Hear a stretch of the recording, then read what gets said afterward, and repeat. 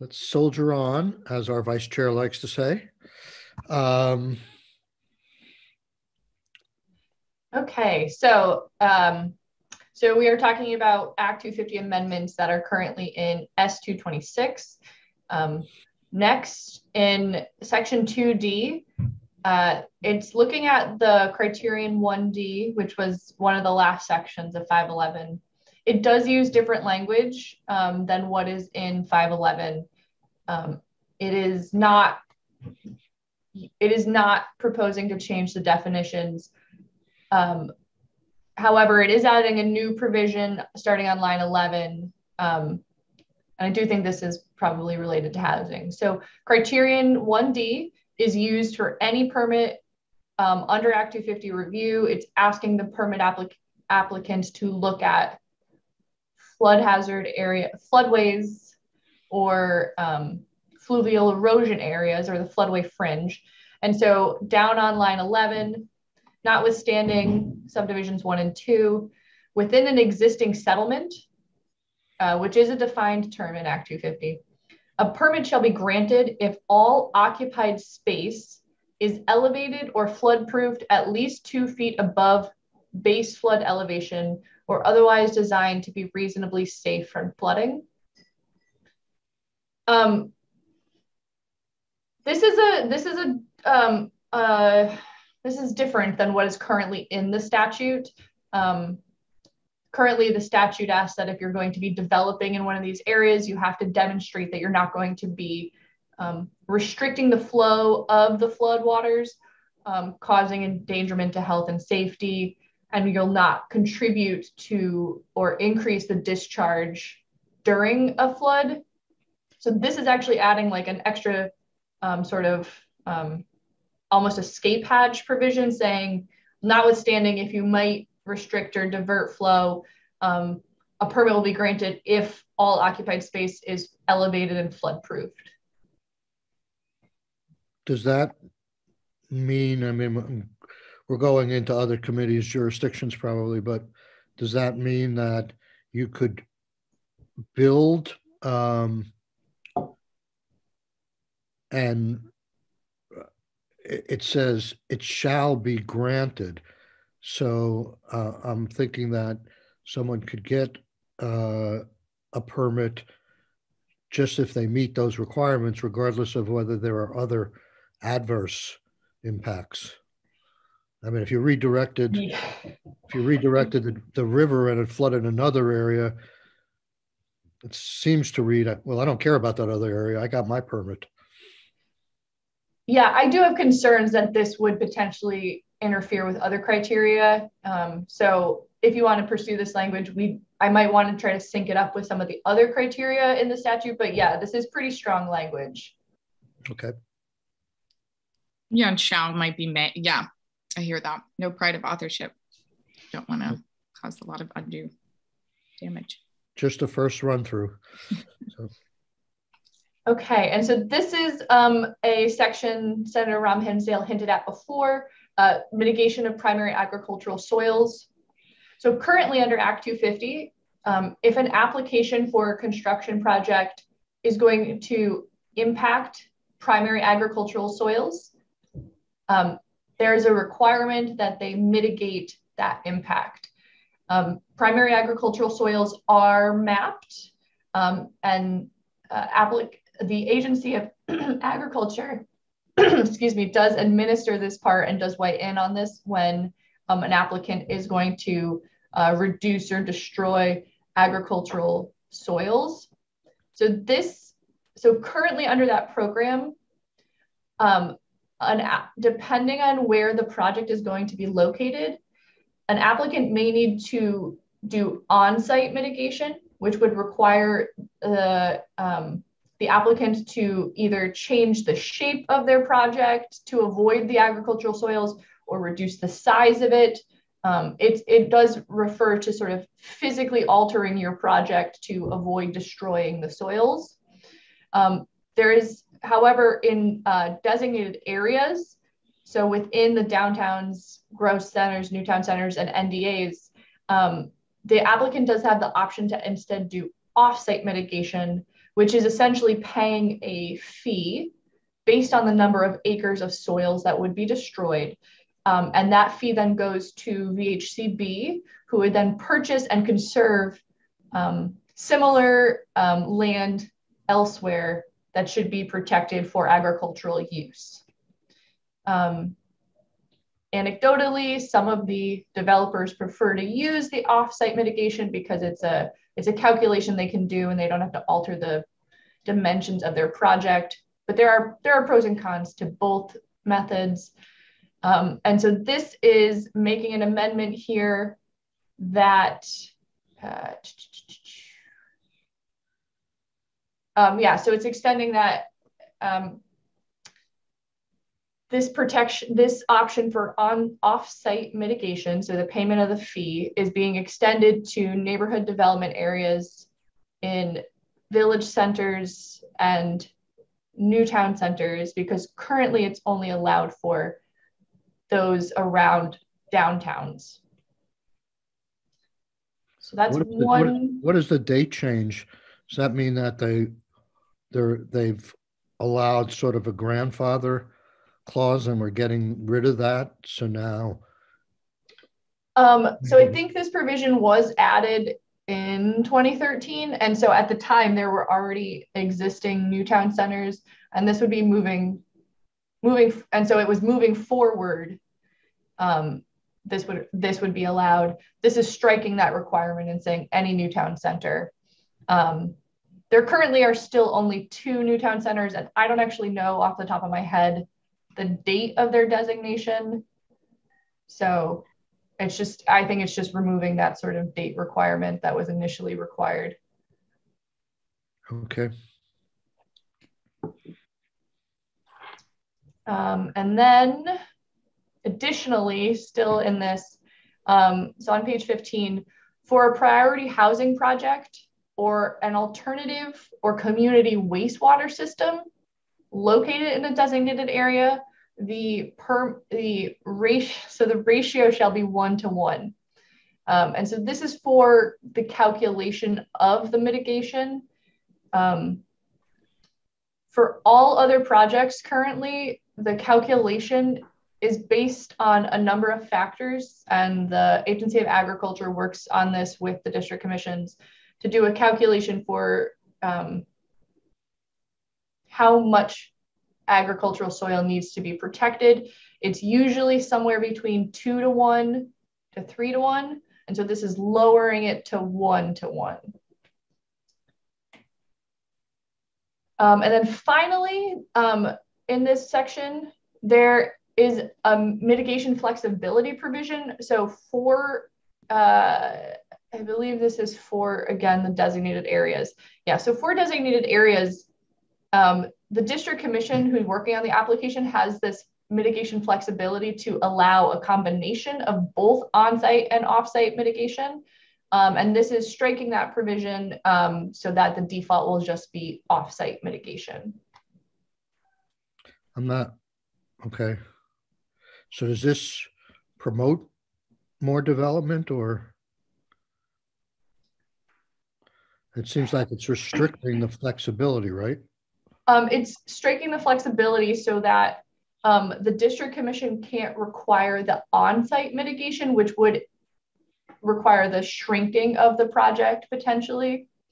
So it would just say, district commission, you are required to assess the off-site mitigation, which is just a fee that is paid by the developer that then goes to VHCB, as opposed to saying the combination of a fee versus shrinking the project.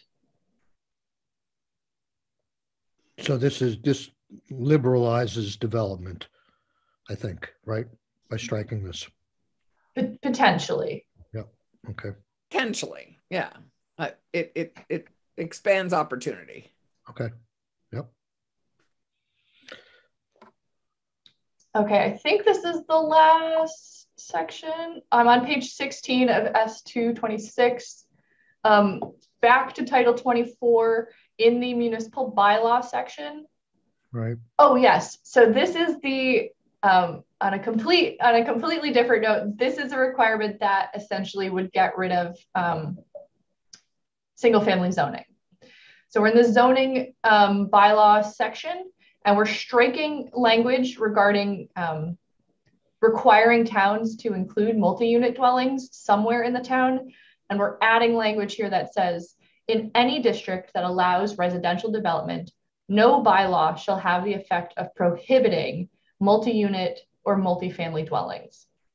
Okay. So I think we had this in one of our bills and we watered it down somewhat to something to deal with the character of the neighborhood. Is that correct? Yeah. So no.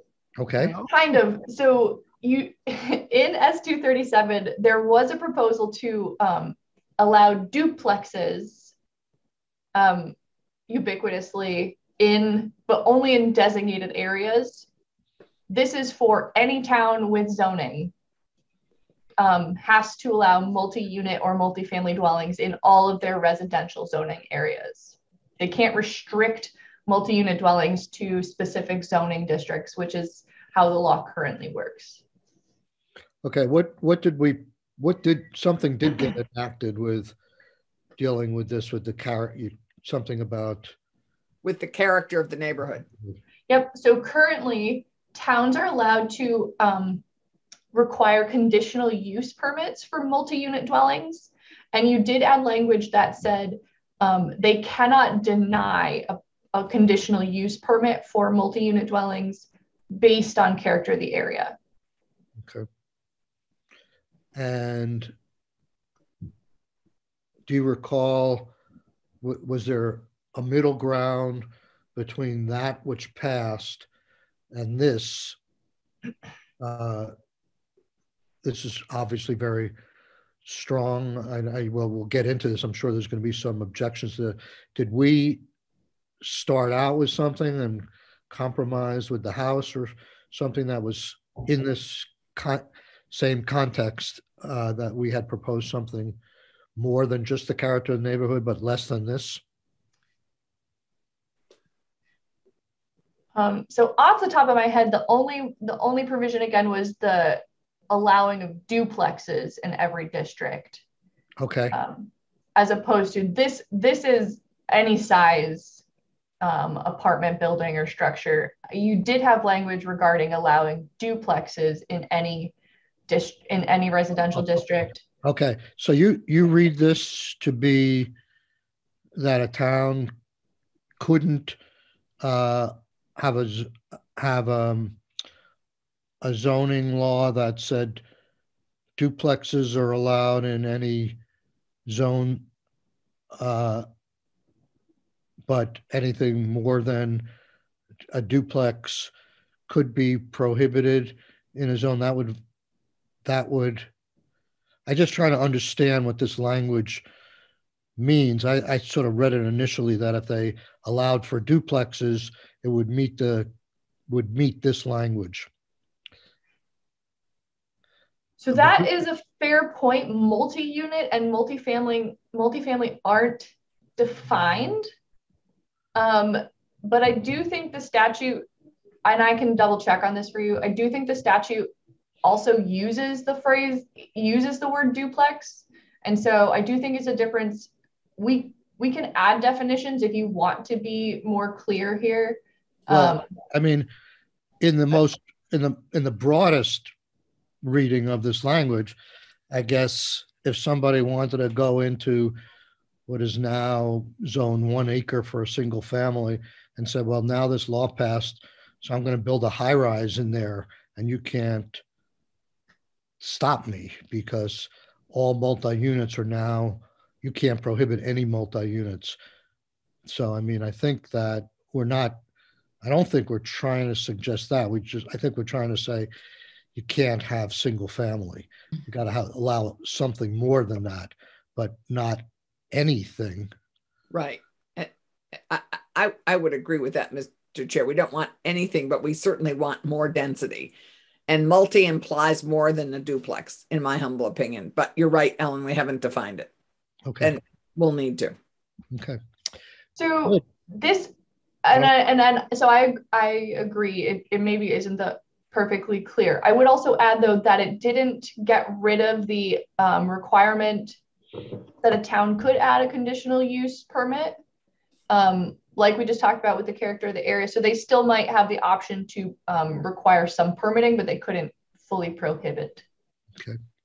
So Ellen, it's the witching hour, 10:30. Yeah. Should we let you go? Sure. And so just quickly, the last page of this is this is a task force as opposed to hiring a consultant. But again, it is asking for a review of the designation program and updating it. Okay. And Mr. Chair. Yes, Senator Clarkson. Is Chris still with us? No, Chris is left. He said he'll be back at 10:30. I know this. I've rejoined. Yeah. No, I would hope that actually, as we go through this, that we would expand this to be a task force that would look at all the designation programs in housing. Just because I think, just as I mentioned earlier, why are we adding more programs instead of expanding the jurisdiction of one we have that everybody can apply for? There don't seem to be as many challenges with. So I actually think this is near and dear to Chris's heart, doing a review of all the designation programs. Isn't that correct, Mr. Cochran? Yes. So I would hope if we go forward with this aspect that we would include all the designations, designated programs. Great. Ellen, thank you so much. You are welcome. We'll see you next week. Good luck. Okay. Is David with us? He is. Indeed. Okay. So David, help me out here. Are there parts of this bill that you have drafted at all? Yeah, there are a few. Okay, can we go through those? I think section 3, beginning with section 3, maybe. Well, I think we could begin with section 1 if we're still talking about 226. 226. I know you all, you've been around a long time, you know how this works, but I'm sure it must remain frustrating for you to think in your minds, housing and see my face, and then I show up and I have to tell you that I don't know what's going on with 90% of what you're discussing. And I'm sorry for that. That's a silo problem. And just like state government is divided, just like committees of jurisdiction are divided, our office is divided, and there are so many overlaps. Actually, have identified yet another attorney who has worked on a part of this bill, which is Damien. So I'm going to do my best, and I'm going to try to help as best I can. I'm also going to tell you this, of all the things that you were discussing in the context of this omnibus housing concept, some of them have been around for years and are extremely well refined. And, as some of the stuff Ellen talked to you about, the difference is really the nuance in words, right down to the word side of the page. Some of the other stuff goes to the completely opposite end of the spectrum and is just conceptual in nature. And, I think you're at the stage with some of these proposals where you're going to be talking about words, and you're at the stage of some of these proposals where you're going to be deciding, do we want to explore this idea further? If so, we need to work on what it really means. And that's a lot of my stuff, unfortunately, but I'm going to try to take you through that and do the best I can. So, apropos of that introduction, section 1 here is this concept of municipal and regional land banks. And this came as a conceptual proposal from the realtors. Mm-hmm. Not sure exactly the name of their organization. I don't want to misstate that, but that's the source. The proposal didn't come with bill language so much as a memo that sort of described what they hope to accomplish. I took that and created the language that's in this bill based on the ready districts. I don't know if you remember working on ready districts, but these are the sort of the rural economic development and infrastructure districts that were designed so that small towns could work together and create things for, telecom, broadband, but could it be for more than that? Could be for other types of infrastructure and economic development purposes.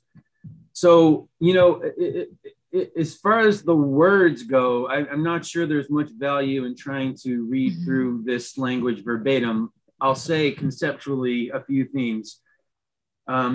My understanding is that this proposal is modeled on activities that are going on maybe in the Midwest, where there is depopulation, there's vacant property, and the answer in some places has been to authorize the creation of these municipal or regional boards that are quasi-governmental entities, the purpose of which is to be able to identify, acquire, and then just transfer basically blighted properties or properties that are underperforming. There's a lot of room for flexibility in here, but at the end of the day, this is this would require statutory authorization for one or more municipalities in some fashion to authorize themselves to create one of these land banks. And again, you would vest this land bank, whether it be municipal or regional, with certain powers. And that could mean things like priority for, purchasing properties that are up at tax sale, like they get an exclusive right to make a bid for the property if it's been foreclosed upon or there's been a tax sale upon it. The authority to condemn properties, perhaps, and then sell them or lease them. Basically, the purpose of one of these land banks would be to, again, identify and then do something productive with properties that are not currently productive.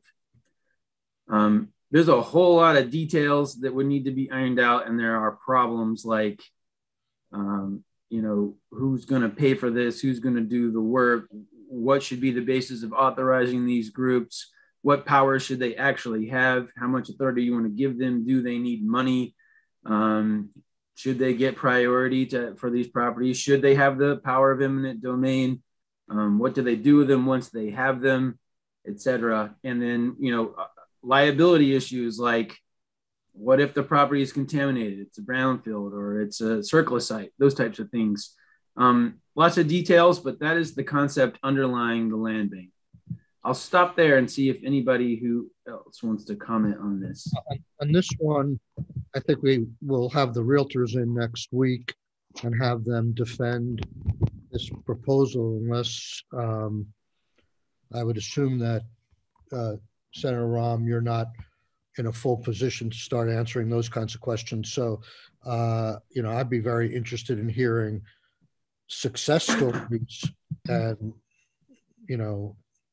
laws or programs we could replicate, if at all. If this is sort of not fully baked at this point, it may be more than we can handle. But, as I've said repeatedly, the idea is to throw ideas out there, whether they're in statutory form that's general or specific. That will depend upon a case by issue, proposal by proposal basis, and whether we want to continue with it or not. So, I mean, it's an intriguing idea. I've invited everybody to come up with creative ideas. I don't know if the Vermont realtors can point to a municipality in Vermont that would want to take advantage of this. So there's a lot to be discovered or explored in this area. And I think we should start with the people who have brought it forward for us. I don't know if you have any thoughts on that. Yeah, I mean, I'll let Senator Clarkson speak up. The only thing I was going to add, I think that's exactly right. And as a curiosity and the possibility that it may be another tool in their toolbox, a few towns have reached out to me, and I've copied the realtors just to say, let's get on the phone so I can hear you explain how this might add value these towns and communities before they come in, you know, just because, yes, a lot of towns are now intrigued to see if this does give them flexibility and, you know, some forward momentum on blighted areas. But, you know, want to make sure I'm not in a position to defend it as fully as the folks I think have seen this operating right. from colleagues in other states. Yeah, exactly. So we'll have them in. I don't think we need to spend more time on that one, David. Okay. And may I just add, Mr. Yes. Chair? Some towns are doing a version of this on their own. And so I represent a couple towns that are already working on projects like this and creating opportunities for exactly this. And some towns are just having to do it by ordinance, you know, and by special referendum. And so there's a whole range of the way people are trying to get at this. So I think beginning with the realtors is great, but we can also have some other examples testify of how they're solving these challenges. So you and I will talk. We can identify some of the towns you're talking about and maybe have them come in as well. Okay, moving on. So I have received word, I've asked if it's okay that I push off my other committee meeting until 11, and I expect I'll need to be there for about 20 or 30 minutes, and then I can come back. Okay. So if that works for you guys, then I can try to do high level overview type introduction to the concepts for 20 minutes. And then I can come back to you at 11:30 and talk about this and talk about 157, if that's okay. Okay, that's perfect. Thank you for suggesting that. Let's go. Okay. All right, so section 3, COVID-19 funding, housing, smart growth principles. So this is a pretty simple section of session law, but it's got a big point, which is this. There's all this money going out, obviously hundreds of millions of dollars in housing money, planning money, design and implementation work on all these different components related to housing.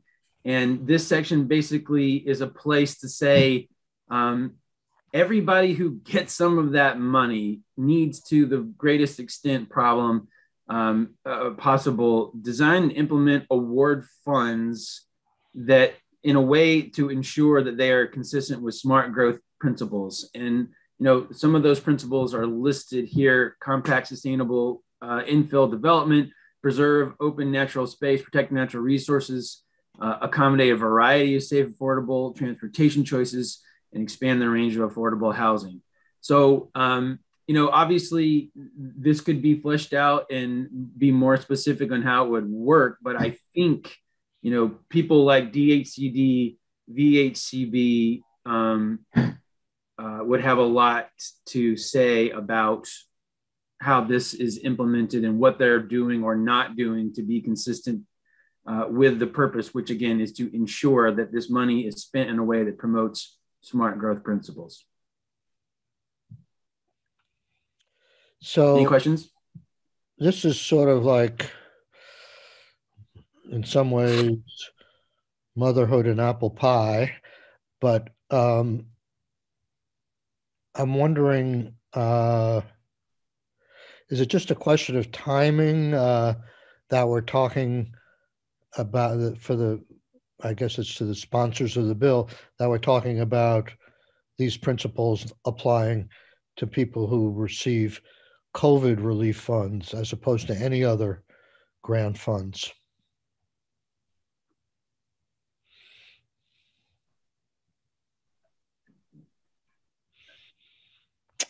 Aisha? Yeah, I'm unmuting just to, I mean, I think originally the overall impetus for some of these sections was hearing the commissioner say, we just give us the money that is coming through the door from the federal government and we want to get it out. And this was a way to say, let's like put some guiding principles around that. But I think, you know, we don't know the types of federal dollars we're going to get, and if they're labeled as COVID federal dollars. We don't know what money is coming. So I'm very open to like, is this too narrow at this point? It didn't feel that way like 6 months ago, but you know, that's probably when we started drafting it. Okay. And may I just add, I'm assuming that all our incredibly enlightened agencies who know so much more about housing than most of us are already operating under this value and under this principle. So there is no question in my mind that VHCB and DHCD, everybody's operating under smart growth principles. But this sort of, I think, just wants to say it out loud that any project that, and I would expand it to any, anyway, we could discuss it, but any COVID or Build Back Better money but I think we should discuss that, because really any major housing investment at this point should be supporting our smart growth principles. Anyone, but at this point in time, it is. I think just underscores that is what we would hope. Well, yeah, they are principles. I just get concerned, and we'll talk more about if this section survives. I would like to know the legal ramifications. I mean, are we setting ourselves up for, an individual citizen going to court and saying, you didn't promote compact growth to the fullest extent possible? Words matter, and this is a statute. So, another alternative that might be a different approach, and I don't know if it would be equally effective, is to have, when these grants go out, a template of some sort where, like we do for administrative rules, where they say how you've reached out to the public or how you've extended flexibility in this rule. And so in each case, they have to say, this is how we met these criteria. So at least they're forced to look at it, pay attention, but not necessarily have a litmus test of whether the project could go forward or not. Anyhow, we'll talk more about it. So let's move on. The next piece is been around for 4 or 5 years. Most recently, I believe, manifests in H93, the Homeless Bill of Rights. And this is, numerous sections, rather than go through them each individually, because they appear in different places in the statutes. But in a nutshell, this, you're probably familiar with this. This is an anti-discrimination bill, and from work and employment to housing to places of public accommodation, et cetera. The purpose of this is to say that you can't discriminate against a person based on their housing status. Okay, so could you tell us, David, I know that we really haven't touched upon this issue in our committee, but I think there's been extensive work in Tom Stevens' committee. Has there been, as far as you know, any discussion of this in that committee this year, and how far did they get in previous years? I think that it was on their agenda this week. This is a bill that originally Luke worked on, and Luke has since, of course, moved west, and Damien has picked this up. So at this point, this is actually a Damien bill. And the last I saw, he was on the schedule to discuss this with House General this week, and that's really all I know. Okay. So. The only thing I'd say is, Tom Stevens and I worked on this together in House General in 2011. They certainly picked it up, more recently, and I think tried to fine tune some of the sections that were a struggle for shelters, et cetera. And I let them know informally, the leadership of that committee, that this was in the bill here. So that might, I didn't know that had spurred them perhaps to look at it again, to know that it's in conversation in both committees this time. Okay. Good. I apologize, Senator Ram Hinsdale, for not being aware that you have been working on this for much longer than 2017. I was just trying to do a quick 2011.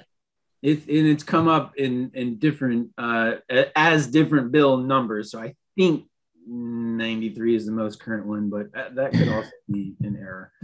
The next few sections are each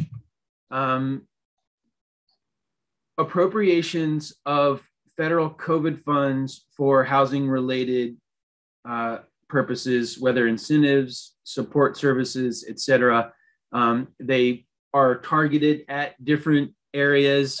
Obviously, the devil would be in the details, and the dollars are something, that's what committees do. But as concepts, Section 5 relates to first generation home buyers, right? So this would be, as of now, it's $5 million through DHCD to work in coordination with VHFA and other stakeholders to design and implement a program to provide grants not more than $10,000 for purchase and closing costs to first generation home buyers.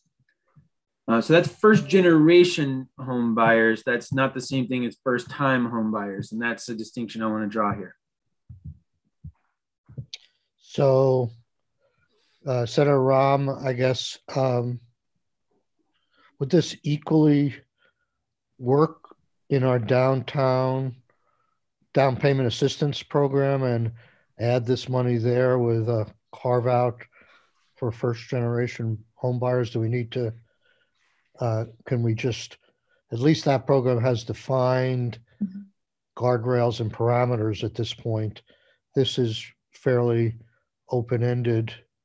And if we didn't do a lot more work on this, we'd be in that situation where we'd be just giving money over with and letting the administration design the whole program. This is sort of like what we faced in like VHIP and other programs that got money but didn't pass into law.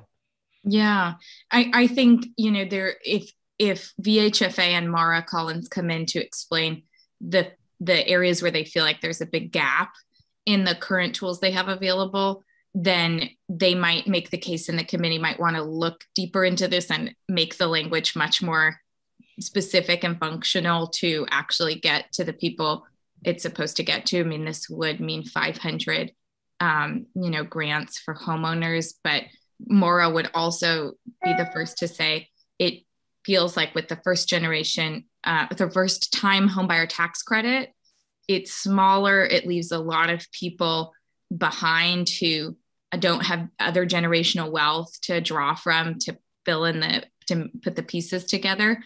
And this, while we have the dollars, let's make it a grant instead of a tax credit, which also doesn't help everyone, particularly people who don't have generational wealth.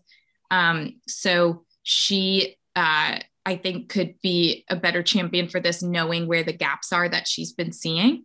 Okay. But of course, I agree with you. We don't want the money to be set aside and then languish or not get to the right people. So we had talked about the details being really important eventually. How do you determine a first generation home buyer? How much money is a solid amount for that person? And how do we get it quickly into the hands of people who are trying to buy their first home? Okay.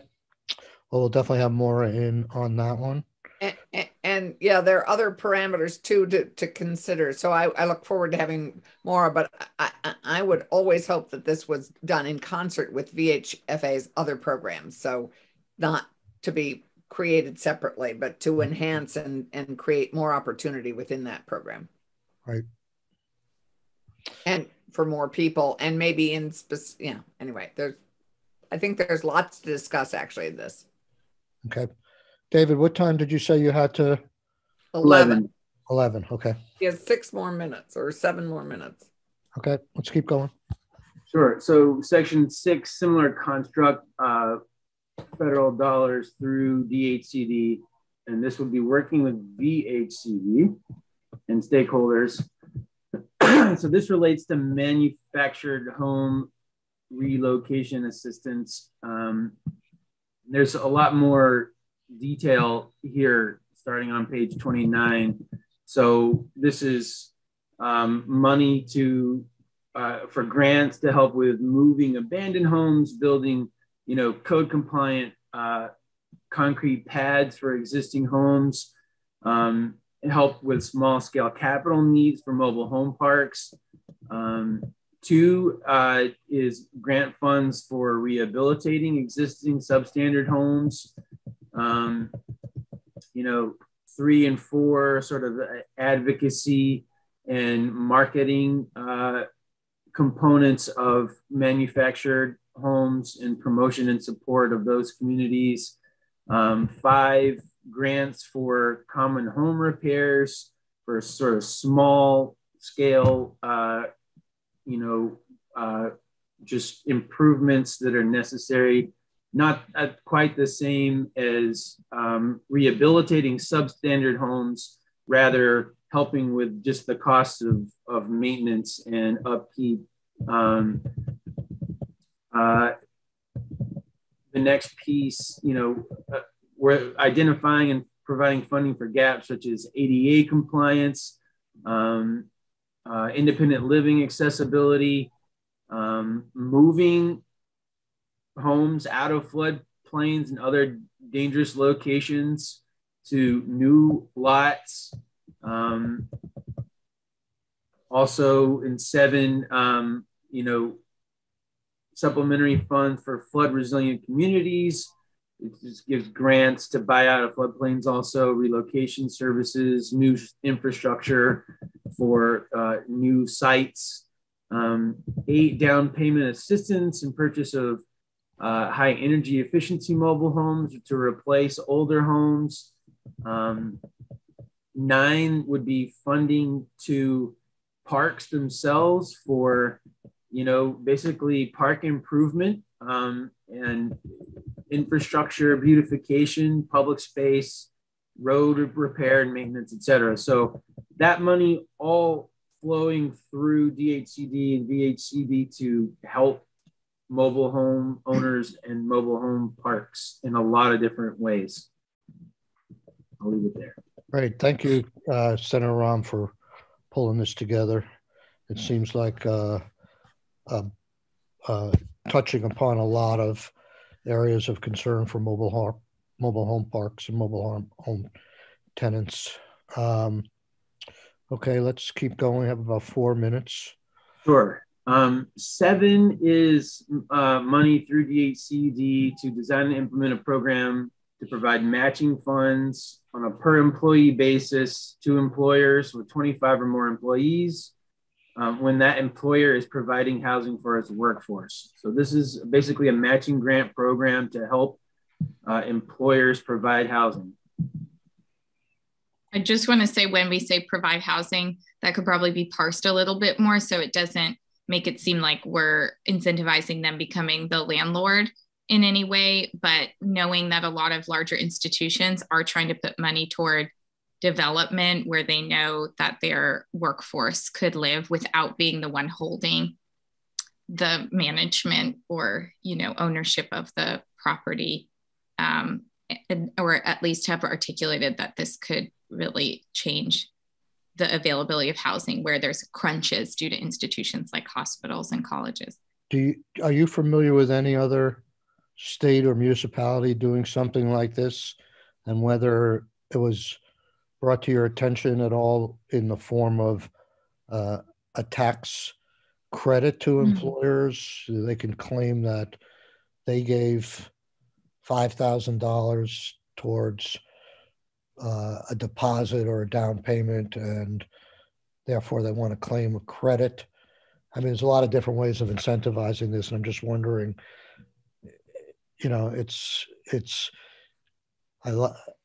obviously we all in this committee, I think, like the idea of incentivizing relocated workers, and part of the targeting of that money goes to first month's rent, deposits, and things like that. this could get some matching funds from employers, which I think is great. Yeah, I just started with the need, that I heard that a lot of these housing crunches are in areas where there's an institution that, Right. Has a lot of churn with people coming in and out, and they would be interested in helping be part of the solution, but could use seeing the state put some skin in the game. So I mean, and you're on finance. So, if a tax credit seems more feasible because it's, a but for kind of, we wouldn't have this development, that could make sense. I just think, don't ever use the word but for in this committee. Fair enough. Yeah. No, but no, we know like Bennington Hospital is trying to buy units, and yes, that's a great idea. If we can get partnerships with some of these things by offering some incentives, it's definitely worth considering. Yeah. I got about 1 more minute until I have to pop out and I can come back. But I'll try to finish up. Are you seeing section 8 on your screen? Yep. Okay, so this would be a commercial property conversion incentive. That's basically DHCD working with RDCs, RPCs, chambers, etc., to identify commercial properties that could be efficiently converted to residential use and provide grants on a per project basis to purchase, rehab, and convert those types of properties. Okay. Section 9 is New American Housing Support Services. So this is money flowing through DHCD actually to contract with one or more entities to provide financial support, translation, legal, technical services, and other housing related services to Vermonters who are new Americans. Okay. TIF is Becky's, right? It is, and it's an extension of some of the existing districts, and I'm not even going to begin to try to explain it. Perfect. We'll let you go, David. Thank you so much. This has worked out, just as I hoped, actually. So let's take a 10-minute break now, and we'll come back and hear from Chris if he's around, and then we'll talk about 157 when David comes back. That's the home construction fraud bill, and the House has now offered us a proposed amendment. See you in 10 minutes at